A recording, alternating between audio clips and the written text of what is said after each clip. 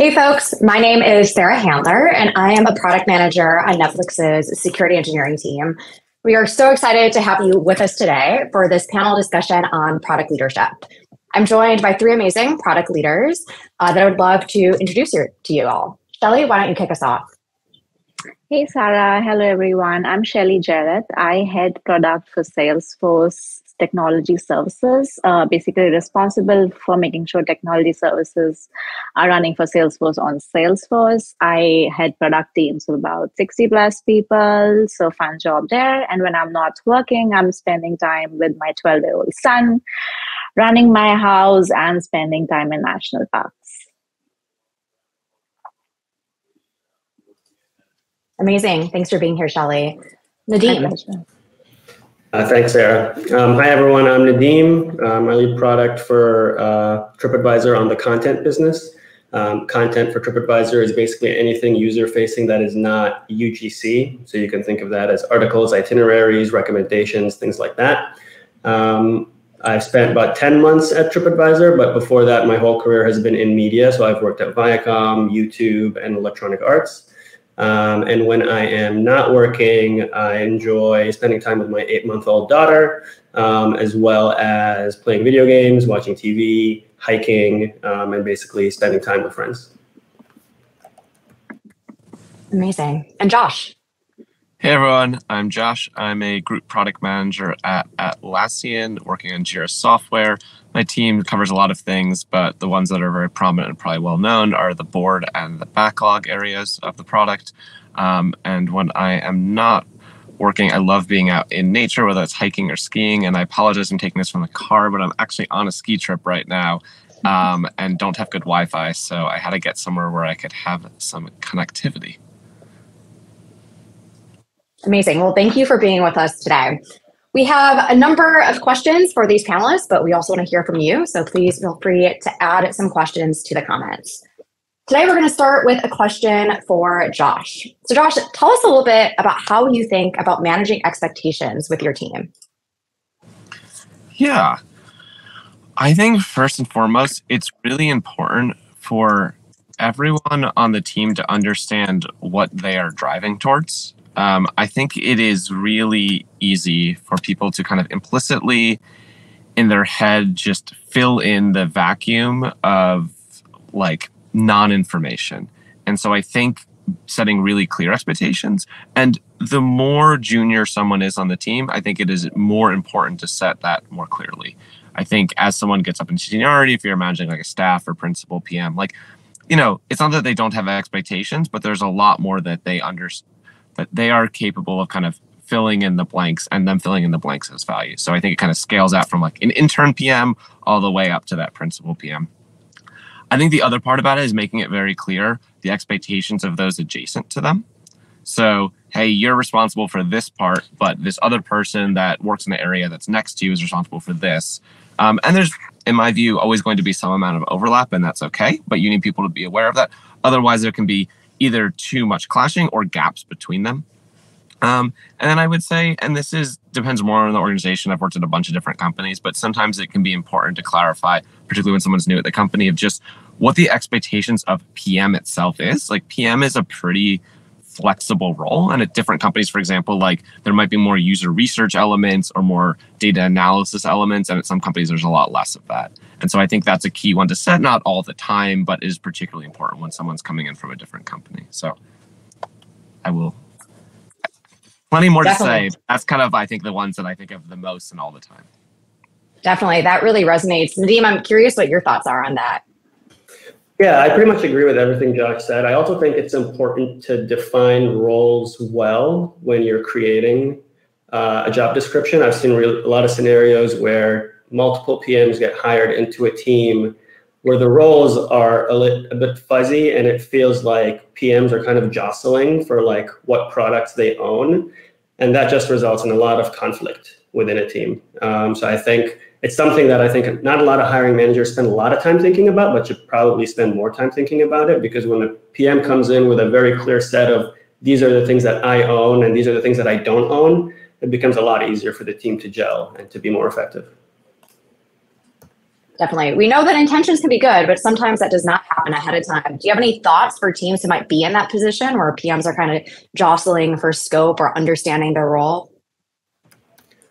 Yeah, I think it's really something that the manager needs to clear up, because at the end of the day, the manager is the person who put out the job description and they hired these people in, and they probably had in their head a set of responsibilities for each of these folks. And so leaving it up to the PMs to kind of fight it out, I think, is never going to end well. It really is up to the manager to kind of set those expectations clearly. What I've had work in the past is to create a RACI document, which is, a list of different tasks or areas of expertise, and then the people who are responsible, accountable, consulted, and informed, and then just have a meeting where everyone sits down and talks about that. And that makes it very clear to people what each person is doing and what each person is responsible for.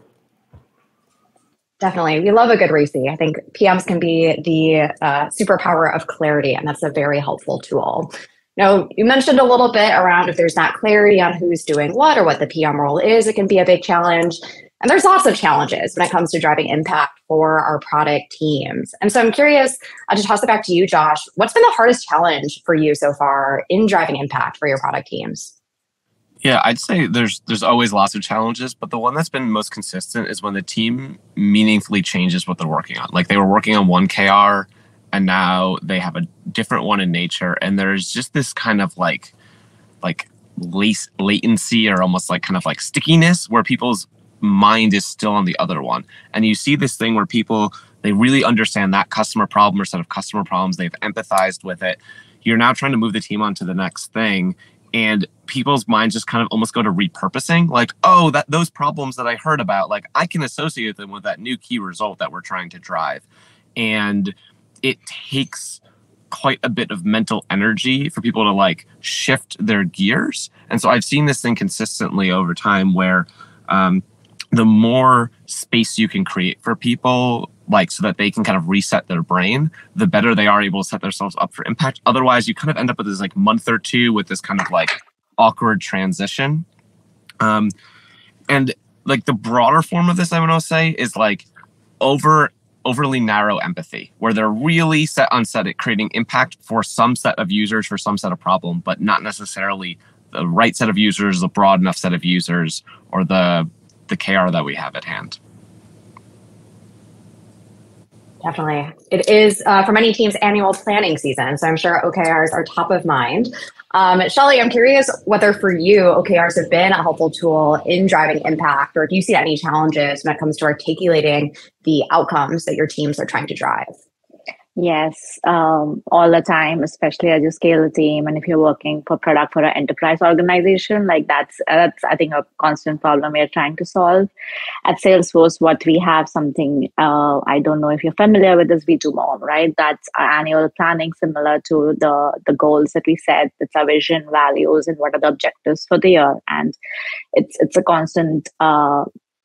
It's a live document, right? Dynamic. So we're updating that. We use that. I think the biggest challenge we have when you scale teams is prioritization of work, right? Like there's so many stakeholders and you have this roadmap you want to do, but you've been at that, like there's things coming at from different directions. Now there's AI, right? Gen AI, everybody wants to do Gen AI. But there are some mission critical stuff that we also need to do on the roadmap, stuff that we've planned for, stuff for user experience, for employee experience, and other areas that the PMs have already kind of planned for the product. There's tech debt that comes in. So there's a whole slew of things that you constantly need to prioritize and drive. And then that's when it becomes harder to show impact. And that's why I think the product role is so critical, is staying focused on what matters most for that business, right? What is our main North Star? Are we driving towards it? Are we just running after the next shiny object? Is it going to get us closer? Like, what is that North Star? And being sure to drive that impact. Of course, that means sometimes dropping the roadmap, right? Like we were working on certain things before COVID, and COVID hit, and it's like, okay, now the the strategies change, the market has changed, right? Virtual collaboration, work from anywhere is probably a priority. Now digital marketing is even more important than anything else. So you have to shift your priorities, and that having a constant framework for prioritization has been helpful for me as I scale my team. So definitely a big proponent of using OKRs to drive impact, V2MOMs, whatever you may call it in your company enterprise. But definitely we need to have those clear quarterly goals and making sure the teams are marching towards that. And at the same time, having that fine balance to be agile and pivot the strategy if required. You mentioned having to pivot, which is something I think we've all have to do, especially over the last few years. That can be a very emotional team for PMs on your teams, for the engineering teams, when there's a lot of sunk cost in existing work, or people are really emotionally attached to a roadmap because we're so close to users, right? We want to do what's best for our users. How do you handle those situations where you're really having to lead your team in a new direction and there might be some resistance in this pivot?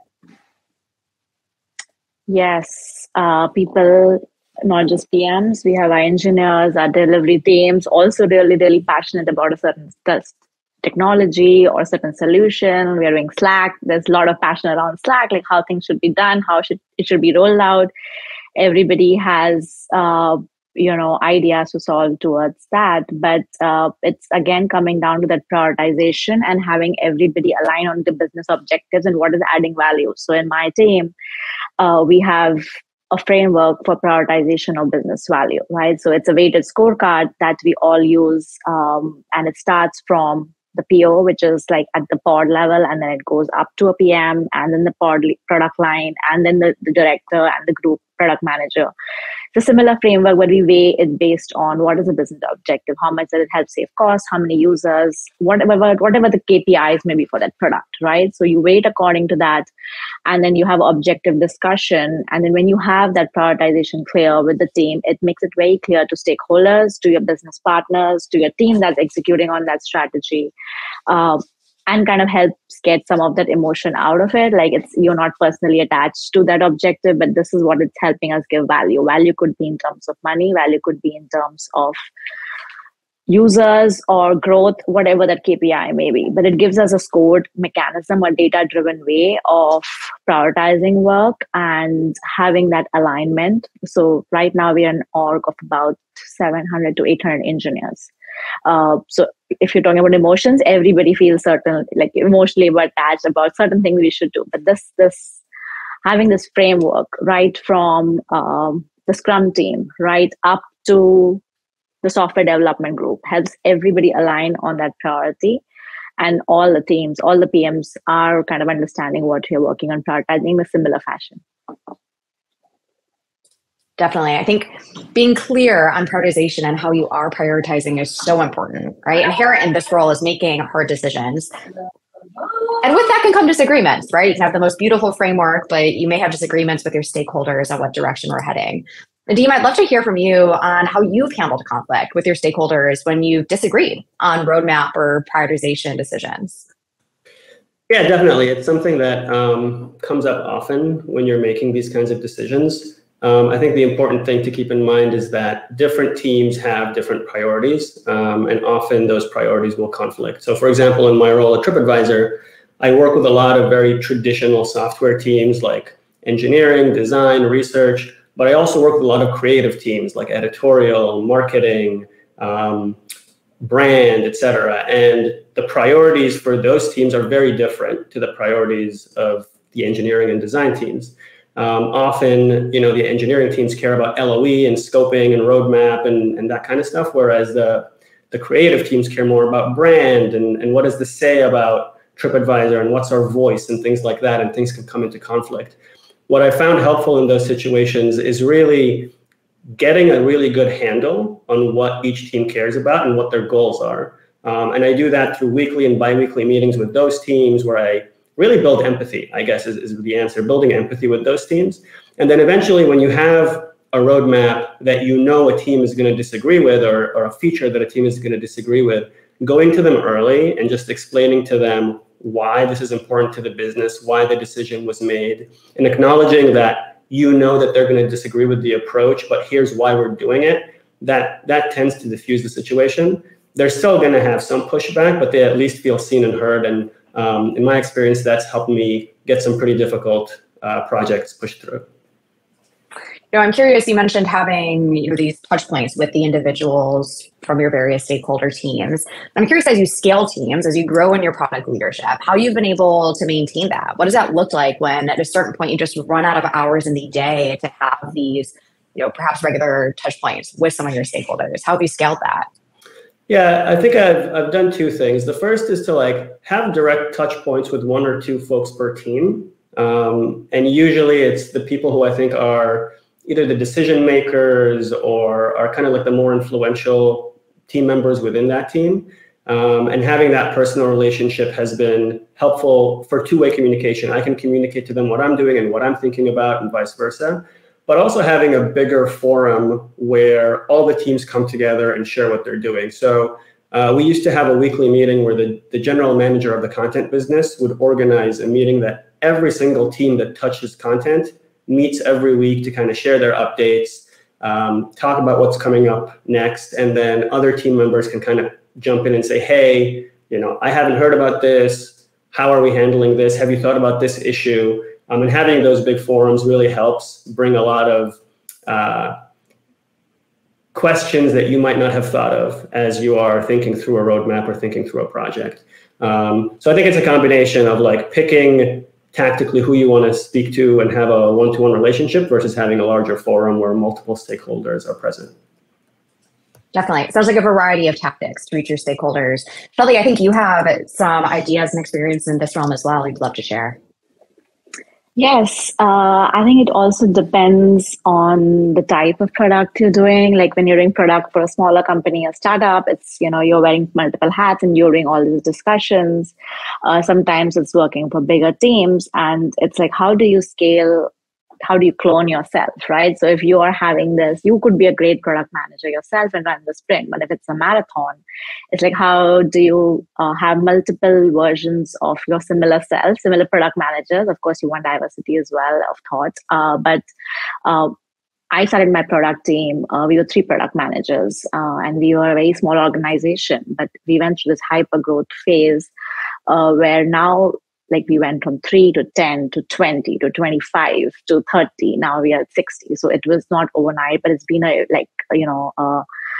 exponential growth. But it was like, how do I replicate the same behavior? Like the feedback I got from my stakeholders and business partners, where it works where they're really awesome people. But how do you have the same bar for everyone? How do you have same, skills and rituals across the board? So those things become very important when you're thinking about scaling. Like, how do you have consistency? What are the rituals you want your team to follow? What are the agile practices you want your team to follow? So having that upfront. So it's like when you go from 1 to 2 to 3, start that practice and start putting those documents down. I think structure is very important, and also being agile in that structure.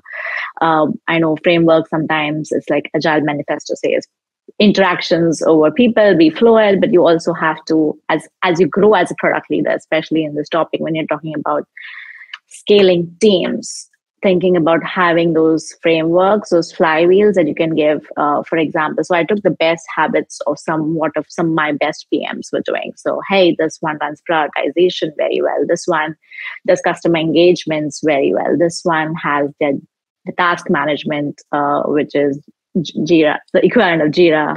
Josh, we have our own Salesforce tool that we use, but Jira and task management, right? How somebody's doing that well. Taking all of that and having a run book of, okay, these are 10 things that every PM needs to be doing on a constant basis, and having that as a scorecard or as a flywheel helps us maintain that bar. Like everybody's running a prioritization session every month. Everybody's updating the roadmap every month. Everybody is updating their Gus in a similar fashion. So yes, it leads to we don't want to get into the how. We do want those teams to solve the how. But as you go, thinking about that upfront is very, very helpful. Like, what are the practices, the rituals you want your teams to follow? That's a great point on the rituals and having some consistency with them. I think one thing that some folks joining us today may be wondering, or maybe they're at this point in their career where they're moving from these individual contributor product roles to formal product leadership, And that can be a tough transition, right? Because you're no longer just responsible for your own work, you're really responsible for your team and generally the product more broadly. Josh, what sort of advice do you have for product people at that stage in their career where they're moving into product leadership? Yeah, absolutely. So as someone who has, helped people on my team make that transition before, I think I would say, please work with your existing manager to get the reps in on the team that you're currently on. I think one of the best ways to get started is to basically effectively be the pseudo lead for intern PMs or APMs or new grad PMs, and take it as more than just a form of mentorship. So to kind of echo part of what Nadeem said before, a big part of being a good PM leader is about setting up that scope of ownership about those streams. And so that is something that I think as a senior ICPM that is going to move into leadership, that you ought to be able to partner with your current lead and take the point on that for an intern or an APM. And I think that's one of the best ways to learn because it is something that is so different than IC work. The second piece of advice that I would give is understanding that at the end of the day, you need to let people fail. It's really hard to stomach this sometimes, and you need to understand in what situations and to what degree they can fail, right? You don't want them failing so bad that it's negatively impacting the business, but they do need to be able to fail to the degree that they learn. And there's no perfect answer to that. It depends on the situation, but you need to keep that in mind because I can say as a new manager, I certainly struggled with that many years ago. I've seen new managers struggle with it. I'm sure everyone else here has other great thoughts, but those are the two that are just so different than being an IC. It's really important to internalize those. I love that call out on leaving space for failure and kind of knowing for your team what is rubber and what is glass, that if it drops will become a big problem. Nadeem, I'm curious, on your teams that you have led, how did you deal with that transition? Yeah, so I agree with what Josh said, and I remember attending a talk by Ted Sarandos where he basically said that from Netflix, and he said that when he is thinking about how he lets his teams kind of work, he generally agrees with 80% of what they do, and then he disagrees with 20% of what they do, but he generally lets them kind of do things their way, and I think that's part of it. I think failure is obviously a great way to learn and figure out what not to do, and that becomes really important going forward. But then touching on what Shelly said earlier, it's finding ways to clone yourself and kind of multiply your impact. And that really comes from identifying what parts of your workload you can offload to someone else and that you're comfortable offloading, and then what parts are so critical and have to be done correctly that you need to be involved. And that doesn't necessarily mean that you need to do it yourself, but at least have many touch points. So maybe you give a critical task to someone you're working with, but then you have weekly check-ins to ensure that they're on track, right? And so it's a different form of prioritization. It's prioritizing tasks versus features. But prioritization in general is a PM skill. And so I think identifying where you need to step in versus where you can let others lead is a really good skill. Definitely. I know, Shelly, you also have this experience, right, of moving from these individual contributor roles into product leadership. Has your experience been the same, or have there been other lessons that you've learned from that experience?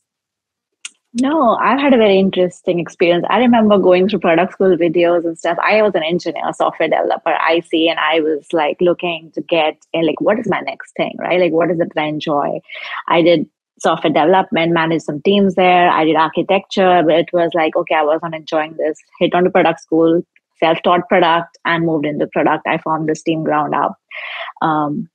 I've had 3 promotions in 4 years now, which Amy Weaver tells me might be a record as Salesforce, but we'll check those facts later.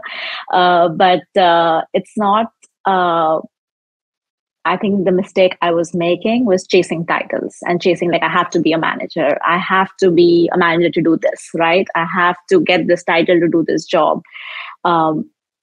leadership is not about managing people. I think that's a mistake we made. Leadership is strategic leadership. It could be in different forms. Like Josh said, it could be in mentoring, and how do you not just stay in your swim lane, but how are you looking at the product suite holistically? What is the business strategy? Are you helping contribute towards that? I think sometimes people get so hung up on manager title and my swim lane. Like I get so many questions like, oh, I am going above and beyond in my job. Why am I not being promoted to a manager? Why am I not getting a promotion? It's like, there are 3 pillars to growth, right? Yes, there is your performance, but there is also potential, and there's a business need. Like, where is the business need for this people manager, right? Like, identify those and go chase those down. So the biggest advice I give is treat your awesome product managers, treat your career like a product, right? Think about it that way. Like, where are the areas? What are the strategy? Where should you prioritize time? What other areas you should lean in more? Some people do an awesome job of just refining and reiterating something, but it's like, did that help the business? Like, how much revenue did that bring? How many users did that bring? What is the final impact? People lose sight of that. So definitely treating your career like a product itself. And the second biggest thing is ask. If you don't ask, the answer will always be no. So have these conversations with your managers, with your leaders in your organization. Like for me, I'm always looking for awesome like leaders, because I want to delegate, and I have so many things on my plate. I would love to have somebody who can come and help me. And like same thing with my directors and my team. We are always on the hunt for people managers who can come and lead teams. I think we find very awesome ICPMs, but that shift of treating even your teams like you think about product, empathy, having that design think mindset is very, very helpful. I love your comment around basically PMing your career, right? Treating that like a product. And formal people leadership may not be for every PM, but you can still be an incredibly effective product leader. Yeah, I think, a number of the folks who can benefit from product school opportunities like this are really early in their career, right? Maybe you're a fresh PM who just entered this field, but you aspire to be an effective leader in your organization. Josh, I'd love to hear from you. What sort of advice do you give to those really early in career PMs about how they should be thinking about growing their leadership? Yeah, I think one of the top things that I would say here is listen a lot. You're going to be increasingly pulled into meetings with more senior people. Listen to how the discussion flows about what people are asking and how people are answering. I think one of the quite common kind of learning areas for more junior PMs as they're growing is how do you answer at the right level of altitude? It's very common for junior PMs, you're talking about like a specific feature, but kind of to Shelly's point before about like the strategic aspect is get comfortable with answering more abstractly. There needs to be a concrete piece there, but it does not mean that you're always talking at like the feature level, the spec level, which is really important when you're getting started. So that's, I think, piece number one I would give. The second piece I would really give here is understand the different audiences. Like you should already have experience with that when you talk to engineers versus designers. It's going to be very different. When you are spending more time with more senior folks in the organization, their minds are often occupied by very different spaces, and understanding how to communicate this basically the same set of things to very different groups is important, and it should be a skill that you've developed, but now you need to deploy it in a different way. That's really good advice. I think we have time for one more question today. So our final question for today for our panelists that we have is around what sort of strategies we have as you scale your product management team. So I'd love to hear from Nadeem on what strategies have you used to successfully maintain team cohesion and alignment as your team has scaled? Yeah, my position is interesting because my last 2 jobs have been fully virtual, in the sense that like, I don't think I've actually my last 3 jobs have been fully virtual. I haven't met anyone in person in my last 3 jobs. And I think that's becoming more and more common, and it becomes really hard to kind of build team cohesion, team spirit when you're not seeing people on a daily basis, getting lunch with them, hanging out with them in the hallway.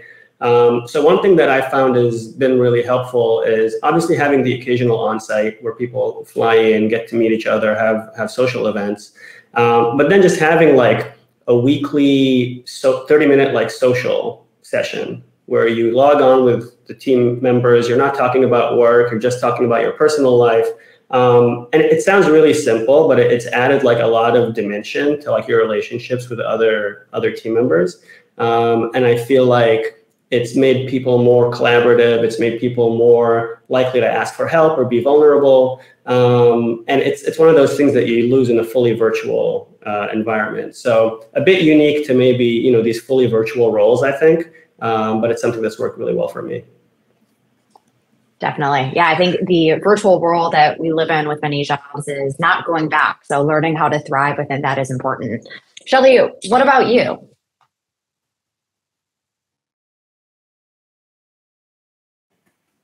I think you might be muted. Sorry, it would be unmuted. Can you hear me? Yes, we have similar challenges. We have virtual teams, we have hybrid teams, we have global teams. I have teams in India, Dublin, all across the world. And as we are scaling, this is definitely something that we want to keep in mind. So having shared visions and values, I think that goes a long way, and constantly reiterating that that's not something just for the wall, but, you know, operationalizing those and having those regular checkpoints, one-on-ones, meetings, gatherings, having those offline conversations. And I'll go back to my rituals again, right? Having those constant rituals, and everybody knows what the ritual means. Everybody knows when to expect it, plan for it, and we have the similar ritual follow right from like the SVP down to the manager in the organization. So we have that shared culture of similar visions. So anyone you interact to in our team will be like, you know, having those same leadership qualities. So I think that goes a long way in kind of investing time in your values and visions and operationalizing those. I love that focus on values and the rituals. Josh, our last comment for today. What do you think about this in terms of maintaining team cohesion? Yeah, someone who also works at a totally remote company, I have to echo everyone of getting people together occasionally is absolutely essential. Like I think everything else has to layer on top of, like, it is really hard if you've not actually seen someone in the flesh. There's just this trust, like instinctive trust. It does not mean you need to do it daily or weekly or monthly, but at some rate. I think another part about it is really leaning into, particularly with global teams, asynchronous communication and making that valued. I think that, like, the company I'm based in New Zealand, despite the accent. We've got people in Australia. We've got people in the US that we regularly work with. That spans a ton of time zones. But most of the teams in Australia. And so it's very easy for synchronous communication to become like treated as more the way of working. And it's really important to impress upon people that, like, that's a way to work, but you need to give asynchronous communication, whether it's over Slack with long delays or like comments on Confluence docs, and you need to really normalize that. And so I make a point of, for example, even though I could jump on a Zoom call with someone, engaging in communications that are, for example, more friendly for someone on the East Coast of the US and the East Coast of Australia to be having that kind of asynchronous communication. And I think that leveling of it is really important to creating cohesion. That's a great point. Yes, async communication is super critical. Thank you to all of our panelists for this amazing insight in product leadership. And I appreciate everyone tuning in today. Have a good one. Thanks, Sarah. Thanks all.